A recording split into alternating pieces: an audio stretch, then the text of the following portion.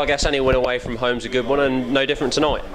Yeah, indeed. I mean, look, for a squad, especially with internationals away, we want to keep winning momentum. And the win at Newcastle, at home against Newcastle last week, and here at the Scarlets is important. And the boys, I know, are happy, but I know as well we're sort of a little bit down about maybe the performance wasn't quite there tonight.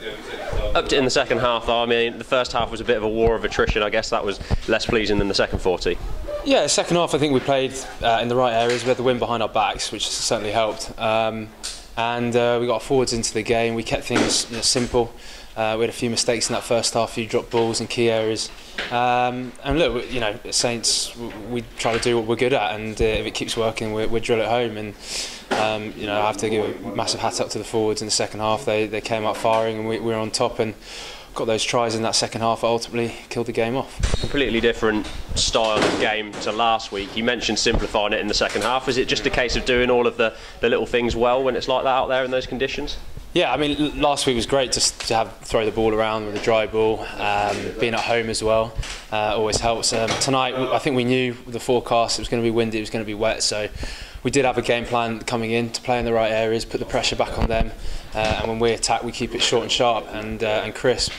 But yeah, and I think at times we did that, but at other times, we were just a bit sloppy in areas. So yeah, we're sort of happy for the win, but ultimately the performance probably wasn't quite there. Winning momentum, something you said earlier on though, moving back into the Premiership in Exeter next week, that's going to be a tough clash, but on the back of 2 wins, going in confident? Yeah, definitely. I mean, Exeter's going to be a tough one. They don't have too many internationals away, so they're very much together as a group. They've been the group for the season. But for us boys now, the group that's in there playing these LV games, a lot of us hopefully will be called up to play in that game next week, and having, as I've already said, momentum, those 2 wins now going into Exeter will give us confidence, and we'll focus on ourselves in the week, and come Friday night at the Gardens we'll be all guns blazing.